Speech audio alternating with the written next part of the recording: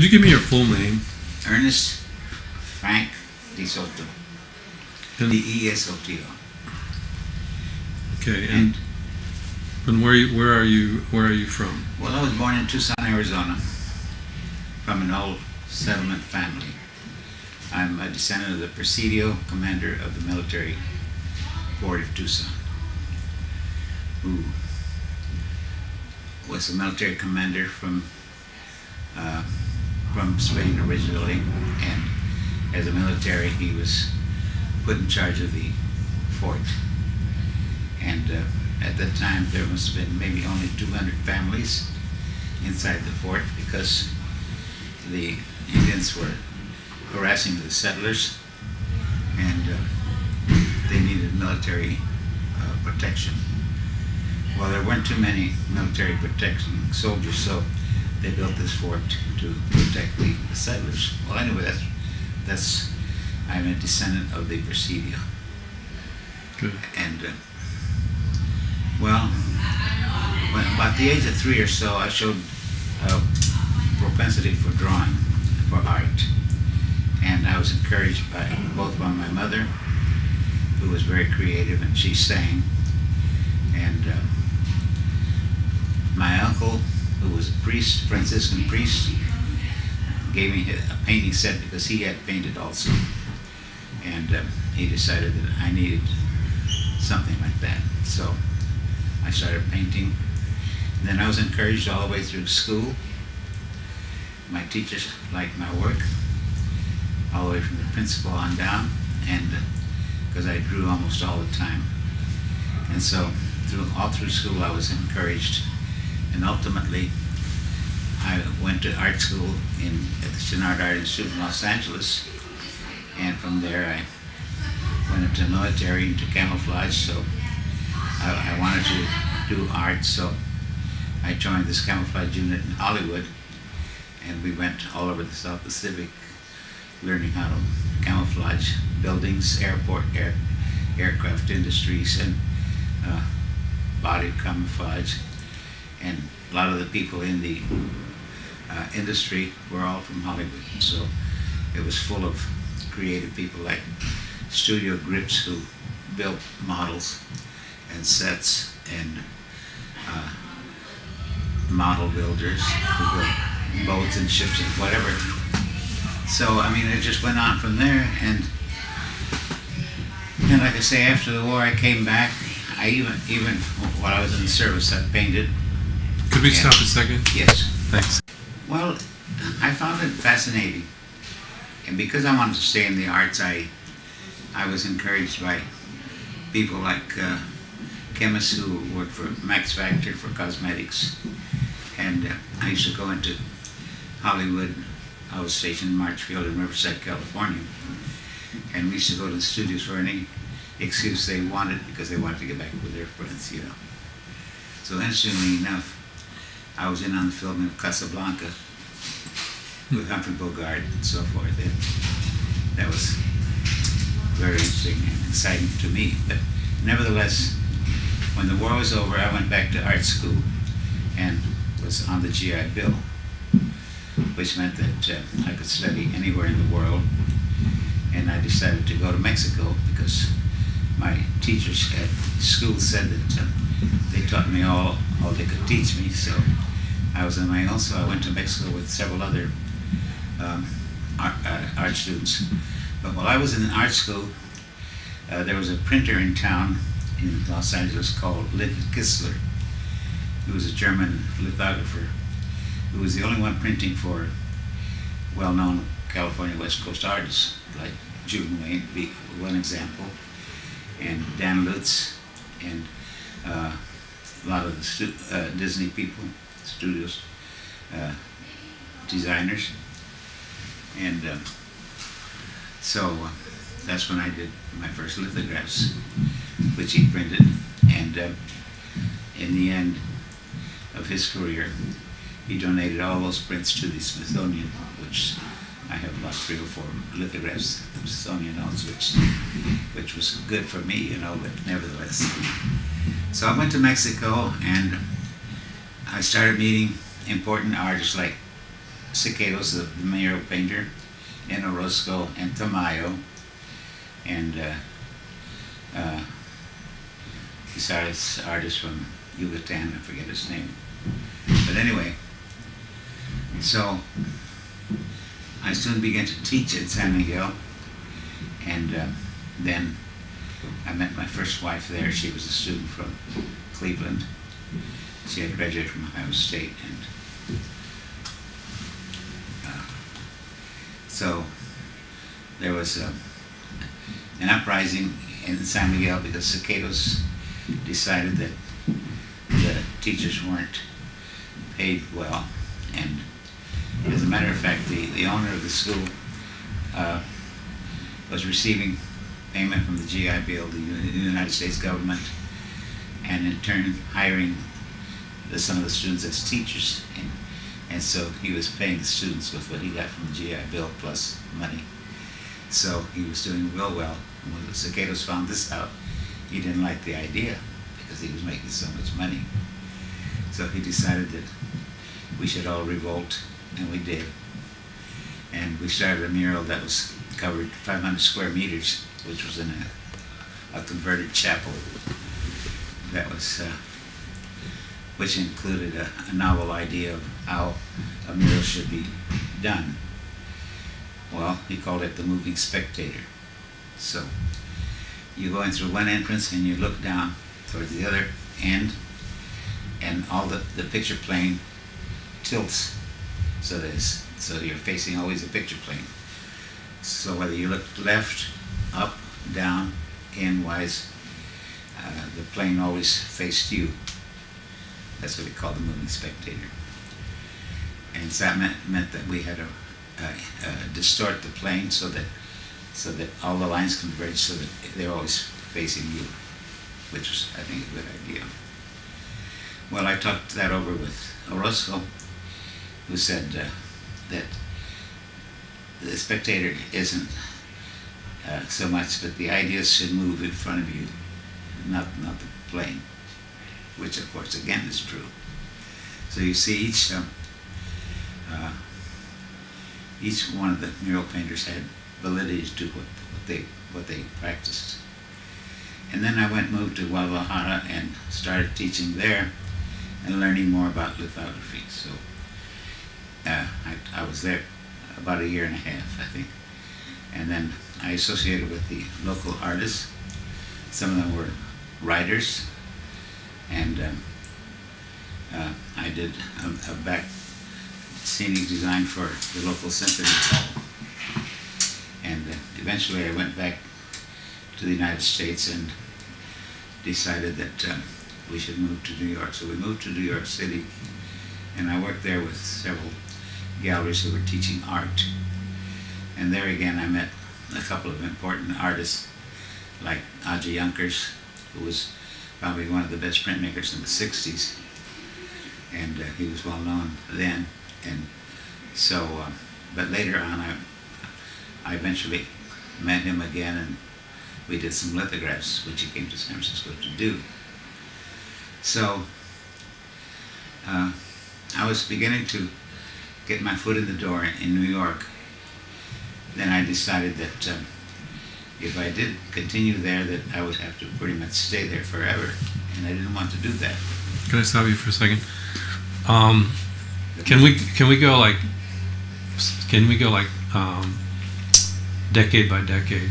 Oh, can you right. just say like in the 1950s? Yeah. I went to New York and these are the things I did. 1960s.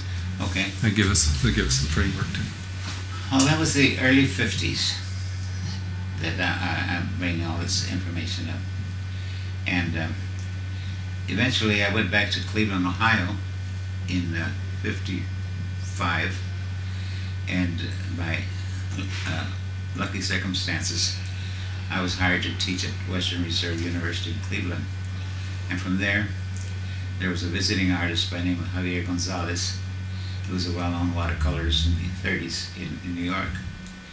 And he was asked by the director of the art department at the University of Illinois to recommend somebody.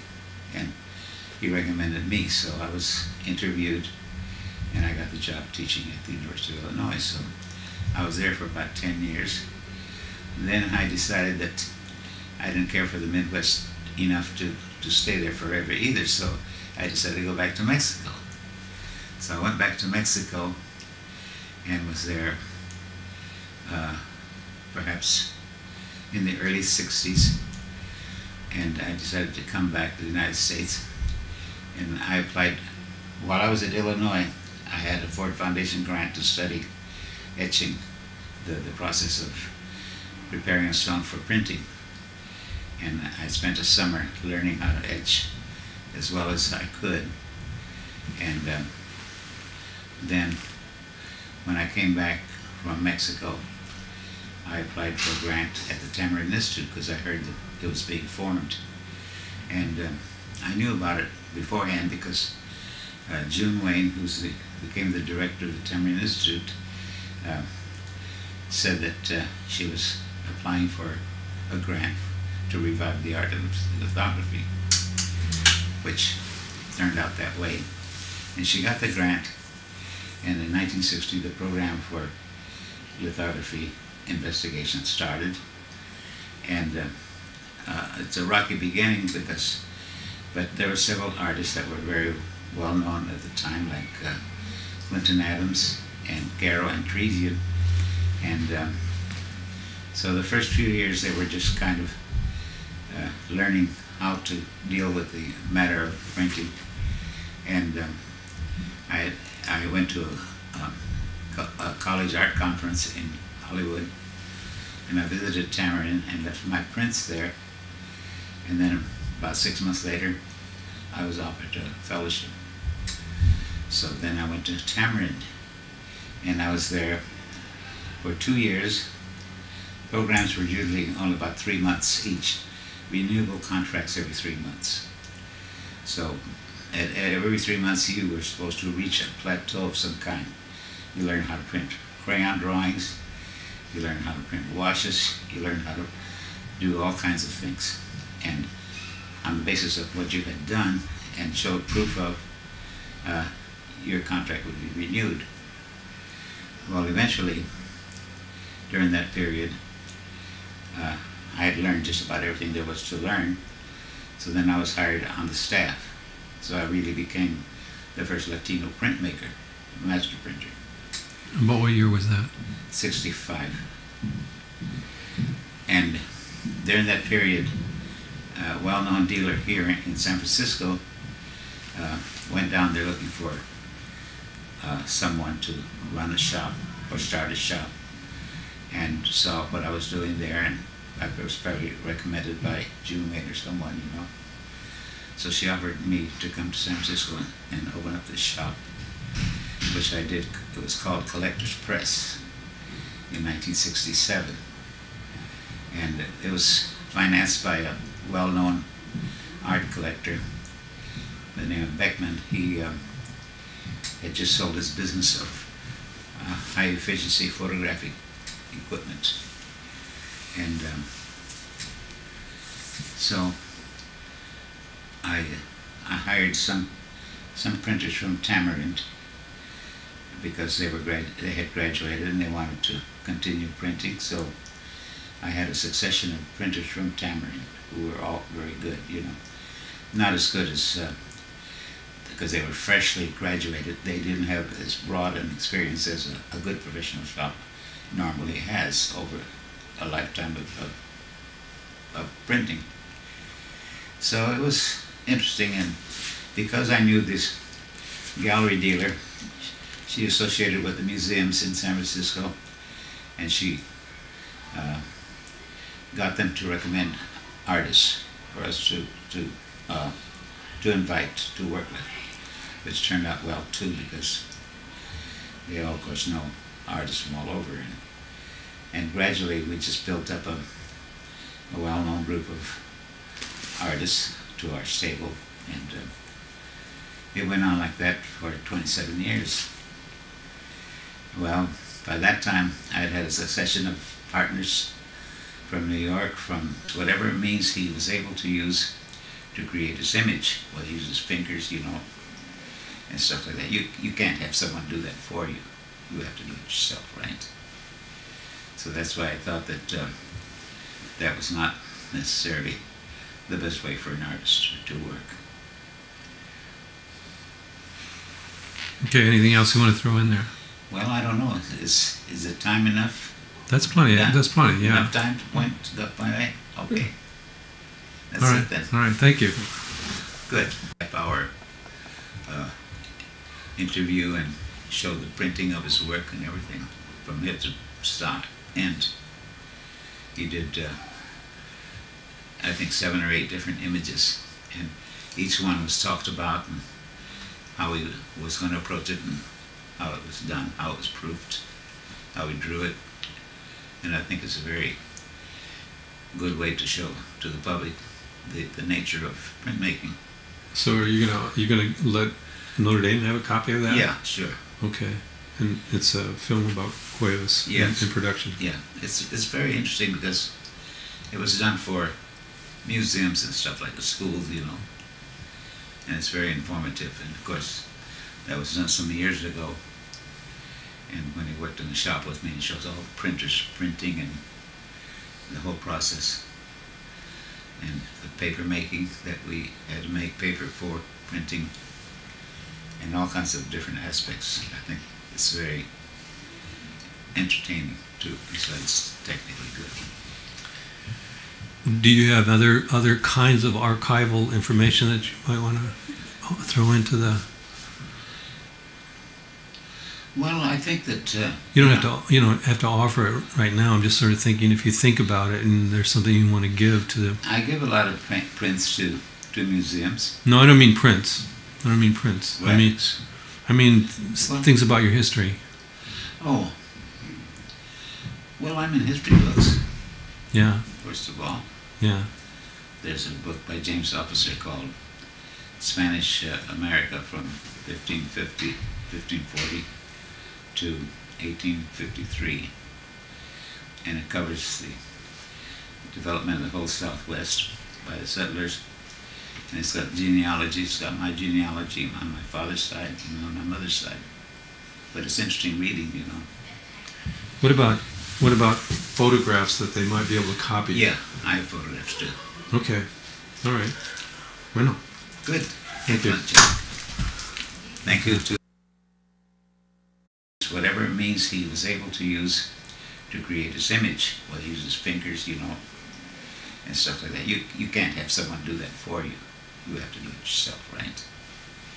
So that's why I thought that that was not necessarily the best way for an artist to work. Okay, anything else you want to throw in there? Well, I don't know. Is it time enough? That's plenty. Yeah. That's plenty. Yeah. Enough time to point the my way? Okay. That's All right. it then. All right. Thank you. Good. Our interview and show the printing of his work and everything from head to start end. He did, I think, 7 or 8 different images, and each one was talked about and how he was going to approach it and how it was done, how it was proofed, how he drew it, and I think it's a very good way to show to the public the nature of printmaking. So are you gonna let Notre Dame have a copy of that? Yeah, sure. Okay. And it's a film about Cuevas in production. Yeah, it's very interesting because it was done for museums and stuff like the schools, you know, and it's very informative. And of course, that was done some years ago. And when he worked in the shop with me, he shows all the printers printing and the whole process. And the paper making, that we had to make paper for printing, and all kinds of different aspects. I think it's very entertaining too, besides technically good. Do you have other kinds of archival information that you might want to throw into the? Well, I think that you don't have to offer it right now. I'm just sort of thinking, if you think about it and there's something you want to give to the. I give a lot of prints to museums. No, I don't mean prints. I don't mean prints. Wax.